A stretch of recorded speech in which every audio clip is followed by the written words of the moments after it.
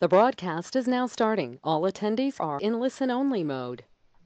Good afternoon, everybody. It's Claire Sherry here from the Improvement Service, and I work in the Change Management team. I'm also joined by my colleague Joanna Eriksson today. So thanks very much for taking the time to join us. We've got Terry Hogg and Chloe Purvis from Scottish Enterprise, who are going to be chatting us through the Can Do Innovation Fund.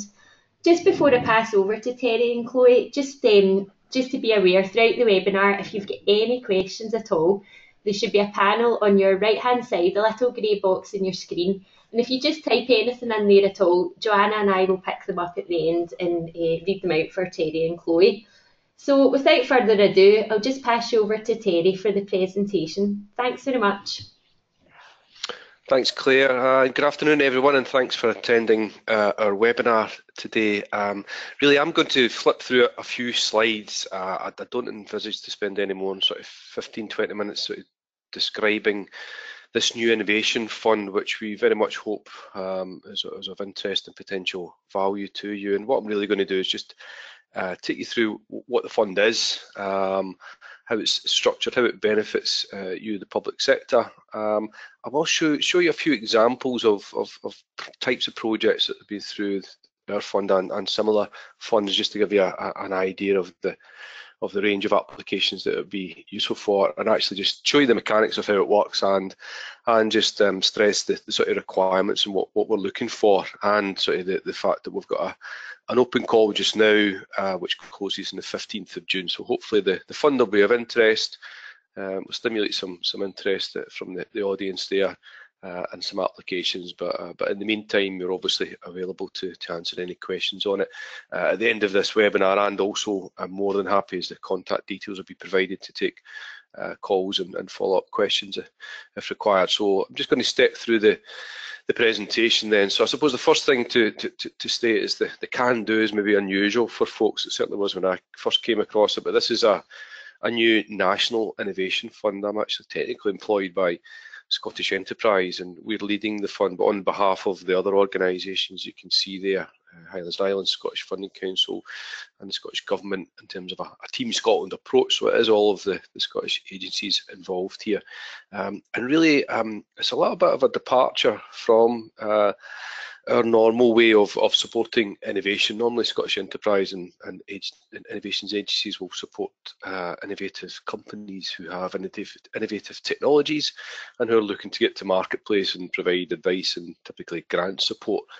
And I think this is recognising that, as well as that good work, there's an opportunity for us to actually flip that round a little bit and say, well, are we missing a trick here in terms of where we know there's large organisations or organisations who have needs for innovation, have new product needs, new service needs to help them deliver their services, that we could utilise to provide signals to the marketplace to engage with them, to come forward and solve the problems of the public sector, and use that to stimulate and support innovation, but also improve public sector service delivery. So the Innovation Fund is a new fund that's able to offer support to you, the public sector, to help to identify, define your, what we term innovation challenges, your need for new products and services, and then engage with innovative supply chain companies. So we do, it's been of interest in terms of the first call, which I'll describe, but we really do think it's of potential value to folks in the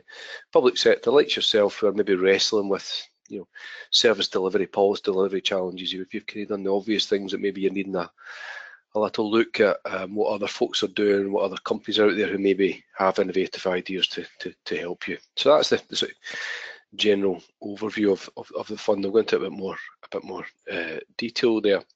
So in terms of the procurement of innovation approach, so it's a fund that's set up to support you, the public sector, to address your innovation challenges. And as I say, it's a little bit unusual in that what the fund does is provide you, the public sector, with support. So depending on the nature of your challenge, we will support you to address it by taking your innovation challenge to the marketplace. So the fund will provide you with funding up to 100%. To then and support, I should add as well, support to define your challenge, specify it in the form of a brief, a challenge to the marketplace. We'll then support you to take it out to the marketplace and reach a large network of innovative companies, and it will offer R&D service contracts to innovative companies. So it's a different approach to your normal grant-based approach. So it's actually providing innovative companies with contracts, R&D service contracts. So that's the first point to mention there. It is a slightly different approach. It's starting with your innovation need, taking it to the supply chain in the form of a procurement exercise, and you're procuring R&D services. And we will support with our colleagues from Innovate UK you through that process. We've got a suite of standard documents which are legally robust, which can help you to go through the process, and as I say, the team would be supporting you through that. And this slide here is really just to try and explain that. It's a slightly different approach, so apologies if it maybe seems a little bit more detail, but I think I'm not going to get into all the detail, but I just think it's important just to stress how the fund and the mechanics behind the funds work, because I see it as a little bit different. So in this example, you're seeing various phases, and it really starts with, to say, that innovation challenge. Your problem is and the team have worked with you to define it and articulate it in a functional specification. So we're not asking for specific technology solutions. We're just saying we have a problem here, and here's our functional requirements. Here's what we need from you, the marketplace, and we go out to the marketplace in the form of an R&D service tender, and we seek responses to that innovation challenge. Now, in this instance, what's happened is we have, through that exercise, and encouraged proposals from a number of supply chain companies, and as you'll see in the phase 1 diagram there, we have decided that suppliers A, B, and C, and D are the 4 best proposals, and the procurement innovation approach procures services from all of those 4 suppliers who have the best proposals to address your innovation challenge, and it funds them all. It funds them all through 100% funded R&D contracts to develop and prove their concepts at that phase 1 solution design phase. Now, so before that, the competition was open to the marketplace. Those 4 suppliers are then on a closed and phased procurement process.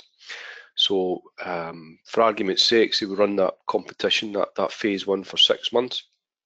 It can be any time, but picking 6 months is an arbitrary figure there. It's smallest digital challenge, maybe quicker than that. But let's, for argument's sake, we've funded all those suppliers to develop their concepts over a 6-month period, and they have come forward with their presentations and their proposals of how their concept has been developed through that period.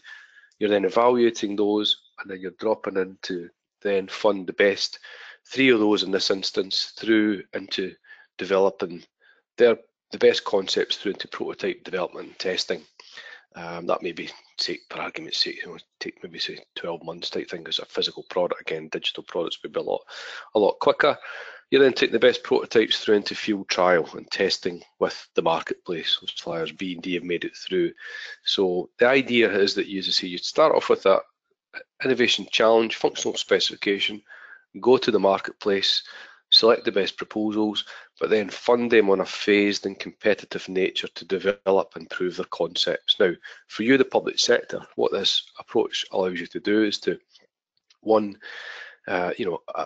get solutions that are customized and tailored to your particular requirements. So rather than look at trying to shoehorn in off-the-shelf products and technologies, look at a genuine innovation, a customized solution to your needs.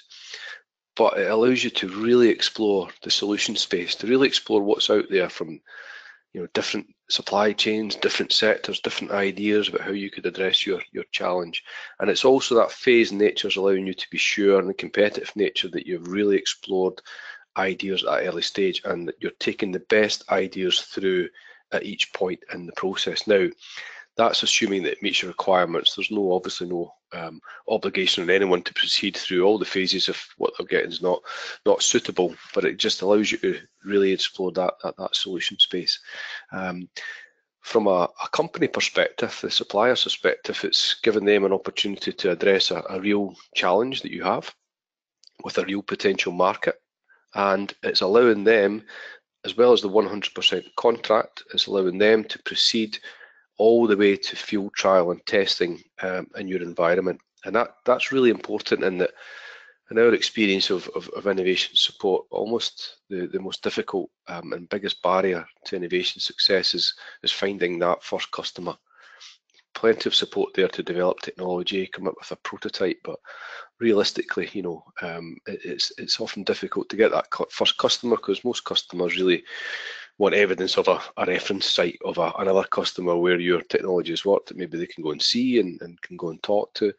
This process is really attractive for our point of view, and is proving attractive to the company's perspective, in that it starts with that in mind.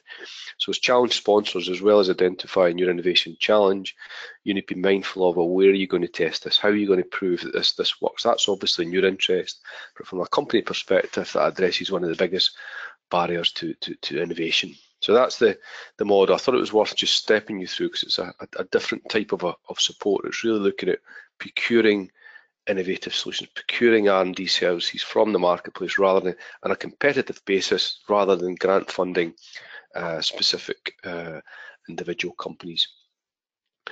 So we've been stepping through, and I just thought, again, what the technical detail in this is irrelevant to a certain extent, but what I wanted to do is just to paint you through paint a picture of where we've come on our travels from initial pilots to developing the fund, and through that to show you the range, I suppose, of types of challenges and organisations we've been working with, just to hopefully give you an idea of the flexibility, but maybe to stimulate some thinking and you know, related or similar challenges that you may have of yourself. You may be interested in some of the solutions that's coming through as a potential market adopter, but certainly hopefully the sectors and scale of innovation challenges allow you to think a bit more creatively and wide-rangingly in terms of challenges you may have, your organisation may have, that's suitable for the fund.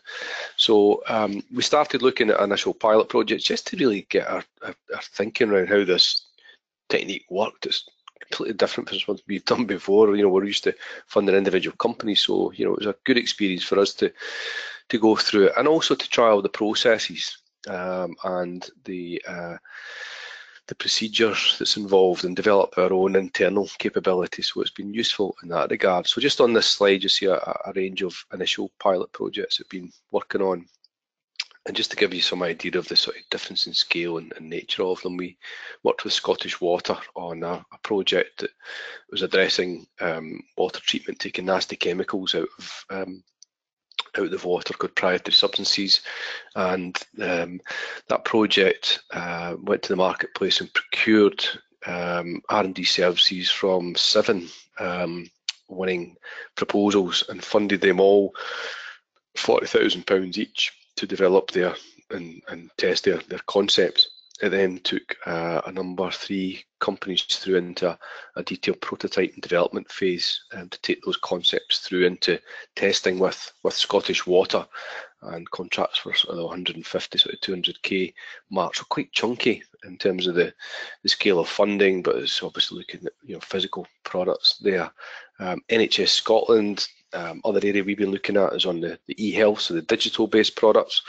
We've been working with NHS Scotland colleagues on a couple of areas, looking at one first project we worked with them was diabetes education, particularly type 1 diabetes, and improving the educational experience for particularly young team 15 to 24-year-olds who typically are very difficult to engage with the traditional class-based educational diabetes education products that's out there.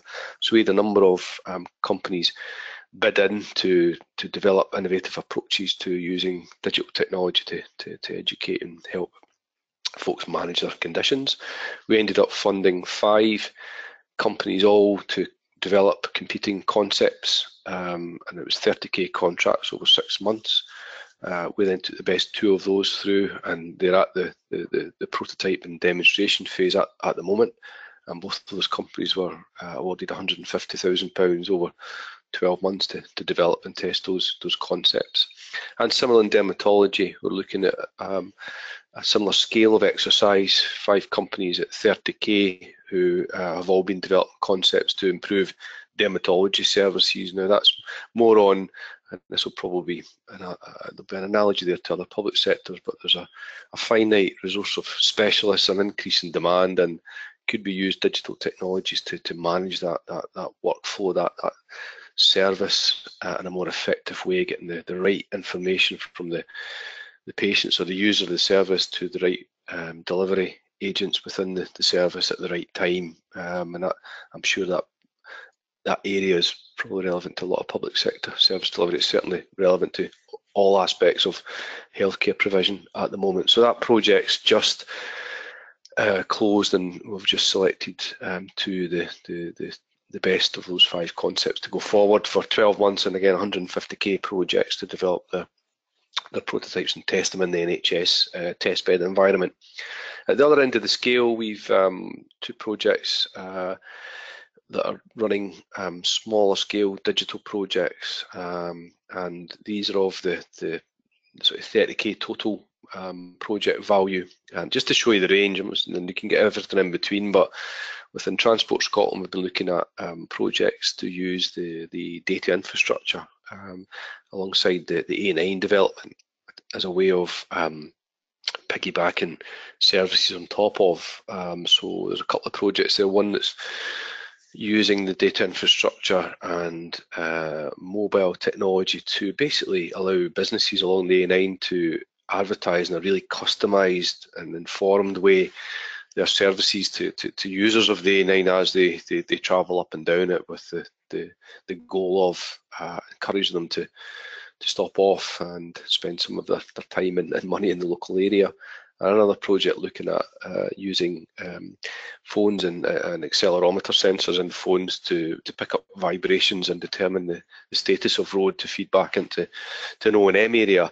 And those are very small scale projects. They funded 3 companies each to develop concepts or work up concepts over a 2-week period with £2,000 each, and then funded 1 company, the best solution, 15k over a 3-month period to develop and test those concepts. And I've actually had a successful ready out of that project, and a system for the A9, which is in terms of the ability to provide I suppose a digital radio service into the vehicle, which is now being picked up by the North 500 folks to implement into their facility as well. So that's a nice example of very, very small scale project, which is essentially using the same principle. It's procuring innovation from the supply chain and feeding through the best companies in a competitive way. And similarly with SEPA, again, same small scale projects looking at air quality and flood modelling and forecasting. Air quality was a sensor-based project looking at very low cost sensors in rivers and linking into a data system. Flood modelling was more about the modelling of that data through the water basin as well, and how you could predict better where things and where problems were going to be. But again, all of them were really small scale. So we've got at the other end, we've got the sort of 750k project with Scottish Water to the 30k project with SEPA, and everything in between is available and allowable. Depends on the nature of the challenge and your organisation's appetite, and I suppose the fund appetite as well. But it's just to say it's really flexible in terms of the sector and the scale. A bit of detail there, but just to say there is established procedures, suites of documents that we can use, and teams that we can support you with the process. The one we've been using on the larger scale projects is called the Small Business Research Initiative, run by Innovate UK. It's been around for about 10 years. It's tried and tested, and on the smaller scale projects we've been running with our colleagues in Scottish Government Digital Directorate on an accelerator based in Edinburgh, which marries up the procurement with business acceleration and their facility in Edinburgh through a location that's called Codebase, just quite near the Edinburgh Castle. So a suite of different processes and options available to you. But again, we would make that very clear and then help you access the relevant process and support. So in terms of the fund itself, so I mentioned it's a Team Scotland approach. It's a £9.2 million fund over 4 years. So we're moving from the pilot stage, gathering the partners together, one cohesive offering from Scotland rather than us all doing individual pilots, which we were doing before, and scaling up a little bit. We've got aspirations to make this much bigger, as I'll explain in a little minute, but for now it's 9.2 million over 4 years, with the view of proving the success and growing it over that period. And again, key features are it supports you, the public sector, to address innovation challenges, reducing your risk and optimising solutions as described through that phased development. And again, there's good evidence that this approach can, by having a customised solution, can optimise your service delivery, your ability to deliver your service, but also there's good evidence that the long-term procurement costs are reduced as well. From a company's perspective, that first customer is critical. That is the number one barrier to innovation as far as we're concerned. This starts with that in place, but also, and important to be mindful of, is what we're looking for, that is to as well be a solution for you, is there to be markets out with you that they could then sell onto as well, and ideally a springboard into export markets from an economic development perspective. It gives them 100% funding through R&D contracts, and importantly, and this might not suit all challenges in the public sector, maybe particular ones you want to co-develop, co-own, but the ethos behind this is you get a customised solution which you're then able to procure, a solution that was not available in the marketplace, but the company retains the right to exploit the intellectual property behind that, and obviously stimulate economic development from that. And again, we've spent a bit of time, we're to a certain extent, we're a little bit behind the curve in Scotland in getting involved in this, but we've used that time to our advantage, and we managed to have a good look at what others are doing across the globe. The most well established is the US system. The so-called free markets is from the early 80s been using its federal agencies to identify innovation challenges that they have and actually fund R&D service contracts which are aimed at the US SME market. As I say, that's went through successive regimes, Democrats, Republicans, and only grown through time, and it's now mandated, it's now embedded in their system, and roughly, I think it's now $2.5 billion per annum is injected into their economy through that to improve federal services, but also to stimulate economic development. And closer to home, our UK SBRI scheme is about 75 million through in 2015. I think last calendar year we roughly calculated about 65 million was through it as well, so it's quite a sizable investment. And later their colleagues in Wales and Northern Ireland are running similar funds to ourselves, albeit a little bit smaller. So there's a good network and good network of potential buyers that we can tap into as well as challenge solvers.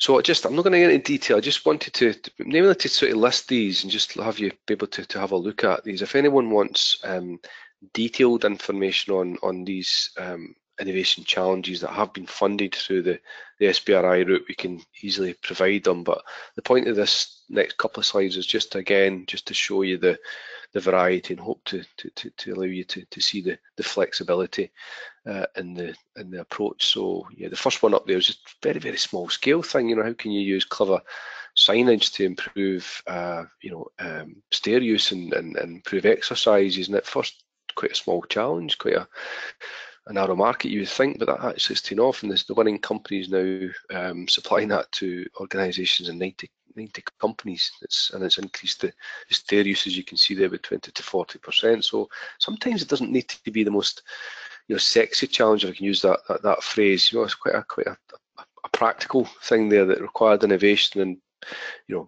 improved impact on society, but also economic development there. Another side of things, maybe down at the bottom there, reducing motorcycle casualties. It's our Welsh colleagues who developed a really innovative helmet approach, which already has been taken on board in terms of the motorcycle helmet manufacturers, and they're already seeing potential to really impact on the terrible casualties that motorcycle users are suffering from crashes. So that one's been quite interesting too. Bringing it back to maybe some local authority usage. Well, local authority again in Wales has looked at providing temporary power where there's not mains. So they looked at a really innovative portable renewable energy system that could be developed and moved from site to site as they need it. That one's shown early success too. And just listing a few other ones there. Well, I mean, supposing to, the real end of the high scale, there was a colleagues in Northern Ireland looking at the problem they've got is, lots of chickens with lots of litter, not a lot of uses for them. So they looked at using the SBRI, the Procurement of Innovation route, to explore innovative solutions, and that was a fairly chunky project, up to sort of, I think it was 750 in the sort of phase 1, phase 2 exercise. But they then linked that into a grant support, which, so obviously capital equipment for a waste to energy plant is what it turned out to be. But they managed to flush out the technology, develop the R&D solution, and then find a loan funding route to then take it into implementation. And it's a multi-million pounds operation, so it can be at that level, but as I say, back to the digital, it can be at the smaller level as well. Another one worth mentioning probably for local authorities are, again, our colleagues in Northern Ireland ran a challenge based on the difficulties that the Northern Irish Belfast Authority have in collecting, knowing who's in which building in order to determine their occupancy, their use, and therefore their business rates that they're due. Went from a very manual process to an electronic process, and again, sounds pretty basic. With that one, I think the overall investment was about £200,000, and it paid back within the first 6 months, and it's looking at a really successful project, again, small scale digital challenge. And again, at the other element of the scale, there was a fairly recent project looking at retrofit energy efficiency solutions, working with a number of registered social landlords, and again funding conceptual designs, but then funding that in terms of the integration into social housing. So again, not going to dwell too much on that, just really wanted to paint the picture of the variety of challenges that can be addressed through this mechanism. And again, if anyone wants specific information, detailed information and contacts for any of these challenges, please just ask at the end or get in touch with us through the contact details. So moving on to where we are with the fund, so that's giving you an idea about the fund, its mechanism, the types of challenges. We have launched our first call, and we have funded our first 5 projects, and they are, in order of launching, we have a smart EV charging system from the City of Edinburgh Council. So we funded them to address the challenge of providing electrical infrastructure, charging infrastructure, as the demand for electric vehicles increases, and the policy is to take the internal combustion engines off of the market. But obviously local authorities are exercised with how to do that in a sustainable way. So this project is exploring how to link low carbon renewable energy with battery storage technology, with innovative control technology, and that's probably the key to the challenge. That's looking at, can we forecast and predict demand for the charging infrastructure, the availability of renewable energy, and also the price and the grid, or the electricity district network operators and market will pay for electricity, but also the value they press on grid services such as things like frequency control. So there's basically money to be made by providing services and power into the grid. And so it's looking at an innovative way where you can optimize the system to reduce the capital cost and running cost of that infrastructure. So that project's just kicked off, and we've funded 4 companies to develop their concepts, just awarding contracts at the moment, and that's sort of £20,000 each to explore their concepts, and the best 2 of those will be taken potentially through to a phase 2 prototype demo infrastructure. So a prototype demo and infrastructure within the City of Edinburgh region, but we're looking obviously at a wider rollout through our local authority colleagues. Next up, something that doesn't sound too innovative, CCTV systems, but this is looking at a self-powered flexible CCTV system with South Ayrshire Council. Currently, CCTV systems are fixed in the ground, capital intensive, linked into grid power, and once they're up, they're obviously up. So can we provide a flexible system that's lower cost, that doesn't require ideally mains power, and could be put up and taken down and moved to places of interest with one person in a short period of time. And we are launched that, and we're just about to make the funding decision this week on 5 companies who will be given £30,000 contracts to develop their concepts. Scottish Water's next up, in distributed water treatments. This is looking at challenges in a rural area. I'm sure most folks have encountered off water grid water supplies at time can be quite brown, quite peaty at times. So this is looking at not just the visually available pollutants, but looking at even smaller organic solids, and can you take that out of the water supply at a sort of point of view, say single dwelling or small number of dwelling scale. Can you test it in the Scottish water environment? But that obviously has international market. I think there's 300 million folks around the world without access to clean water supply. So if we can prove it here, we can distribute it and sell it elsewhere. That's just closed last week, that competition, and we will be intending to fund the best 5 proposals, 30k each, over 6 months to develop their concepts.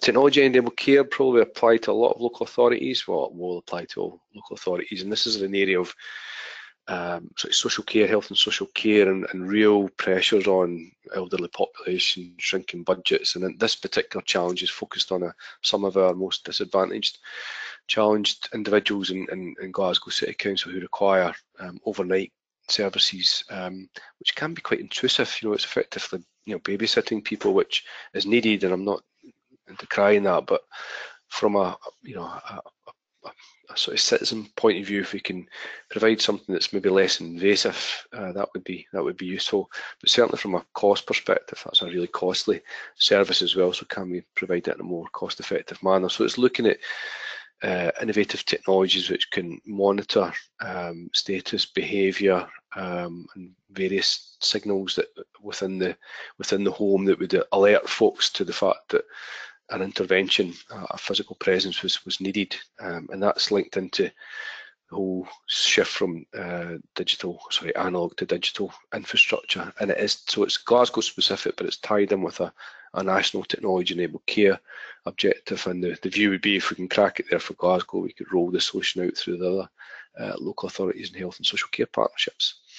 And lastly, we've got surgical instrument cleaning. Not going into too much detail with that for obvious reasons, but we've got a project where we're looking at improving the efficiency and environmental impact of the surgical instrument cleaning process with NHS Highland. And again, like Glasgow and the others, we're funding 5 companies, 30k, best 5 proposals, to develop their concept over a 6-month period, with a potential phase 2 of 12 to 18 months of support, with 150k, up to 150k contracts for the best 2 solutions out of those 5. So hopefully that's giving you an idea of the range of projects that we are currently looking at. All of them have commonality, and all of them are really impacting on the public purse, really have a relevance to the Scottish supply chain, and have an international potential larger market opportunity. The international doesn't need to be there, but that's the scale of the market's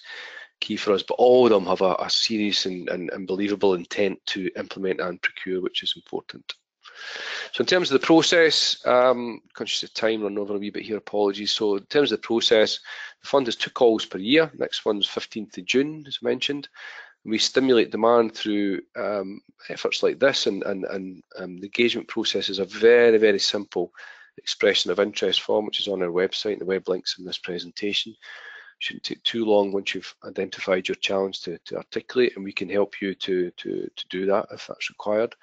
So we have a call deadline. Once that deadline is reached, we will review all our innovation challenges, and we will review them as I've described on their potential value, their impact on public sector service delivery, their potential to offer other markets to Scottish companies, and the likelihood that you are serious about implementation and procurement. There's too many examples around the world of nice technology demos, but not really a focus on implementation.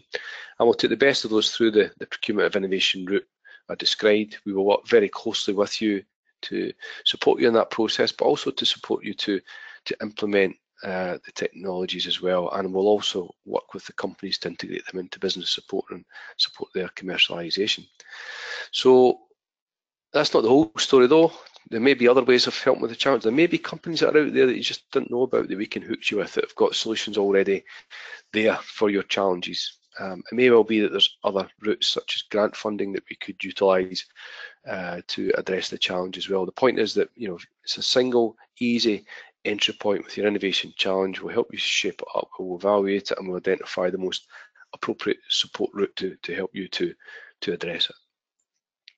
So that's pretty much the presentation. So hopefully that's described it's a little bit unusual, so I appreciate there might be some questions, but the idea is you've got the need for a new product, new service, you want to look at the supply chain for an innovative solution. We can help you through that. We can reduce the risk by taking you through this innovative process, this phased stage gate procurement process. We can underwrite the costs up to 100% for that.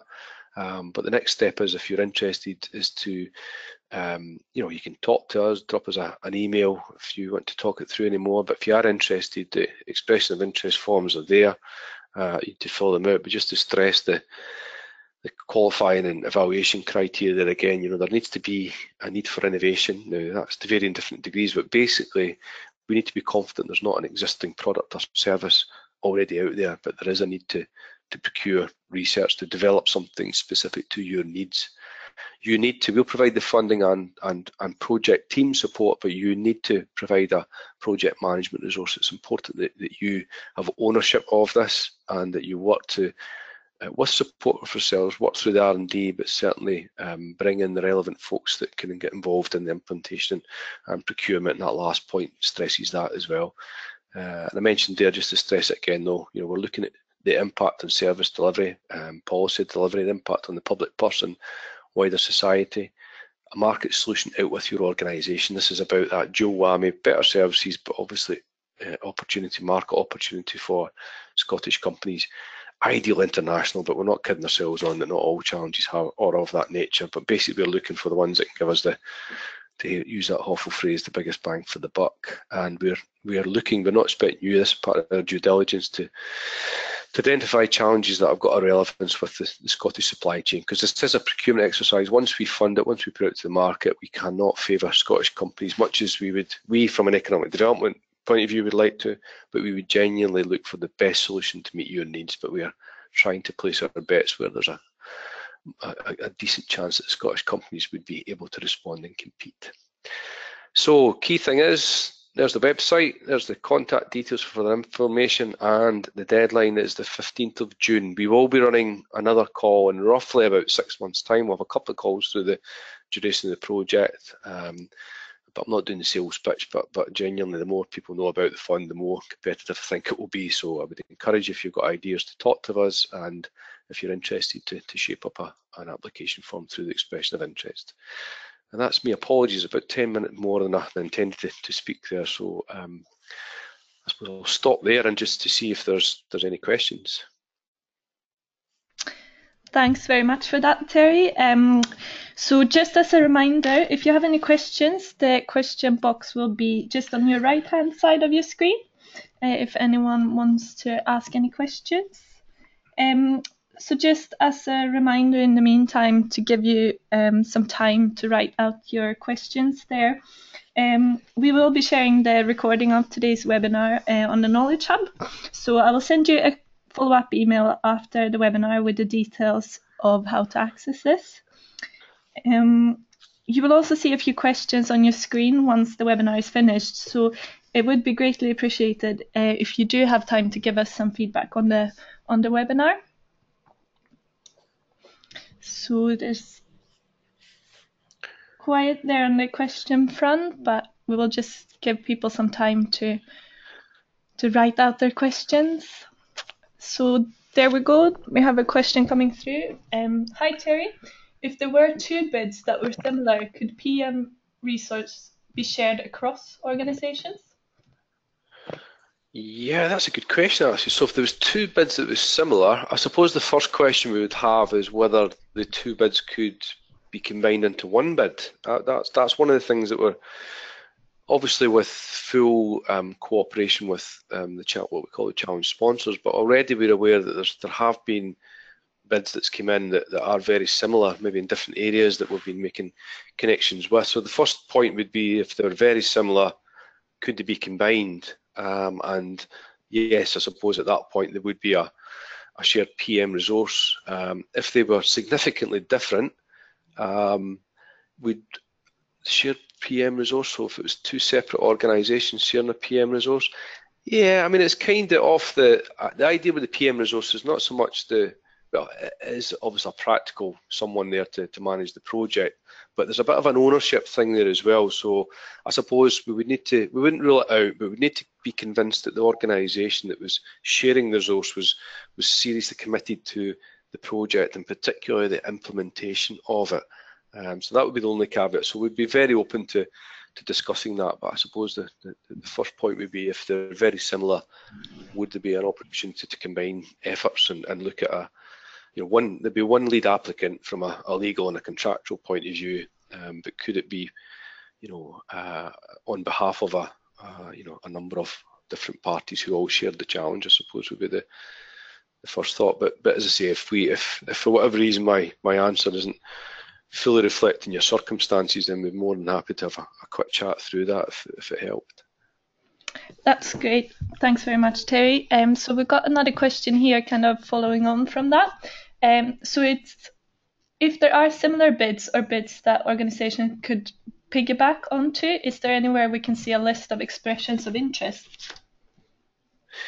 Yes, that's a good point. We have been through the process publicising the expressions of interest. We've been publicising them through a couple of means. So we used Public Contract Scotland to publish the expressions of interest, and it was part of a market testing as well, but this question's come up a couple of times. So in addition to what we're doing for this next call, I think we definitely need to look at other channels to flag the expressions of interest because in all honesty, we've been using them mainly to ascertain the potential interest of Scottish companies, and by virtue of that allow us to evaluate them.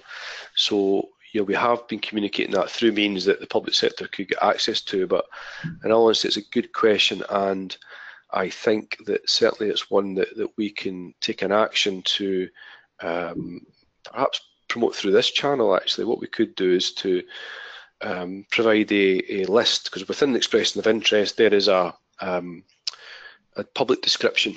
So we ask folks to give us permission to use a few sentences to describe their challenge. So what we'll take an action on ourselves is to maybe come back through yourselves to at least highlight the ones that's been in so far.